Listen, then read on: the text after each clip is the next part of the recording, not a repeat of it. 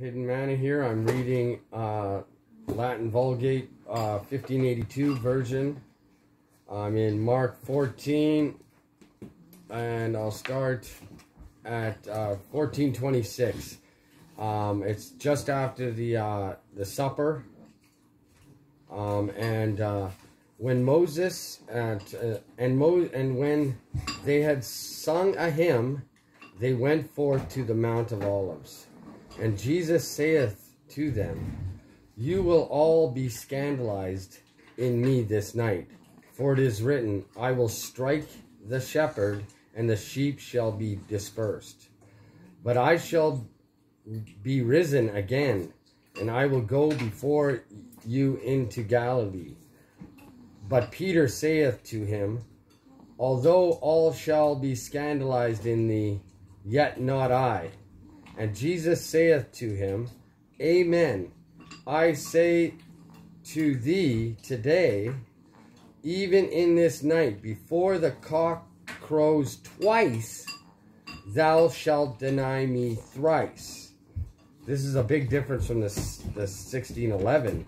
It's saying 3 times the cock crows. But he's, okay, so it goes to 31. But he spoke more vehemently. So I'm in here looking up vehemently, and I come across, this is the 1828, all the English, the last time they gave the Latin derivatives for everything, and I'm looking up the word vehemently. I come across the Vatican. It's like, just a side note, a noun, in Rome, celebrated church of St. Peter, also a magnificent place of the Pope, situated on the foot of one of the 7 hills of which Rome was built. So they're just showing back then that the Antichrist is supposed to be situated on, and they're representing them. And they're saying the Pope is the Antichrist. I'm just saying. And so I go into that word, and it's violently. He violently said, he with great violence, he screamed out, Although I should die together with thee, I will not deny thee. And in like manner also did all of them.